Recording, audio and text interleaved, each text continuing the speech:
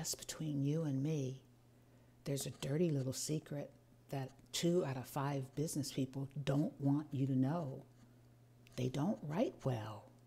Let's look at some typical archetypes of people who struggle with writing. The task averse.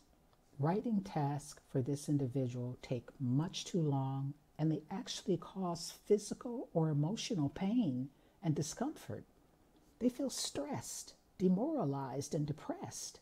They have high determination levels and tend to be high achievers, so they try to will themselves through a difficult writing task, something routine like a job estimate or an email reply.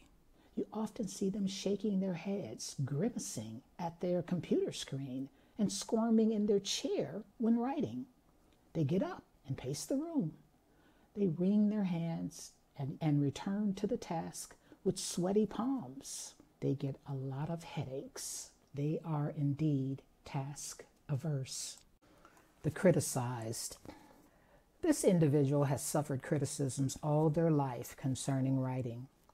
Now, as an adult, they face the same old demons. They tend to have a high IQ and may be a never diagnosed dyslexic. They may be good at math, outgoing and friendly, but the written language has never been their strong suit. These people tend to be creative and have great ideas, but are unable to articulate them clearly in written form. They dread employer evaluations because they're often criticized by their managers, just as they were during grade school and high school. They tend to grow quiet in reviews as they wrestle with age-old issues of self-esteem and ego. Some lose jobs, but many hang on because of their magnetic personalities and work ethic. But colleagues consider them a low-level incompetent, from poorly written emails, meeting agendas that require further explanation, and proposal ideas that never see the light of day because they can't write them up. The procrastinator. This person considers writing tasks as boring, frustrating, unpleasant, worrisome, difficult, and they resent them. They tend to be great with clients in face-to-face situations. They're the ones standing at the coffee machine and making people laugh with a new joke or some witty observation. They are great presenters and can capture the attention of an audience, but they wait until the last possible moment to answer emails, submit a report, and do a sigh of relief each time they're asked to present the big idea, while others are tasked with writing it up. They seek support for writing tasks. As a kid, their mother reviewed and corrected their homework. She might have even written reports or tried to structure something he'd written to be more coherent and clear. And as an adult, this individual seeks out smart girlfriends and marry women who can assume the editing job formerly held by mother. She's tasked with proofreading documents before they're submitted and reminding him of upcoming important dates at his job, so she has adequate time to fix his written submissions. He is the procrastinator. The self-recriminator. This is an individual with a lot on his shoulders. He may be a business owner or a high-level manager at a company. He's a natural leader and has been relatively successful at life. Perhaps he was a high school or a college athlete and is used to basking in the glory of others by making the crutch touchdown or the winning shot at the buzzer.